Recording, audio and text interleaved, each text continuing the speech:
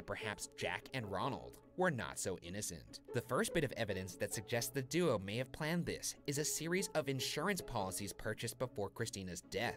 Jack took out 2 separate life insurance policies on himself and Christina before the marriage. Each 5,000 Canadian dollar policy conveniently contained a double indemnity clause, which would allow the beneficiary to collect twice the amount if the cause of death was accidental, a sum worth around 200,000 US dollars today. Strangely, Ronald was the beneficiary listed on both policies. Ronald had also taken out a 5,000 Canadian dollar insurance policy on his cottage that would later mysteriously burn down and named Jack as his beneficiary.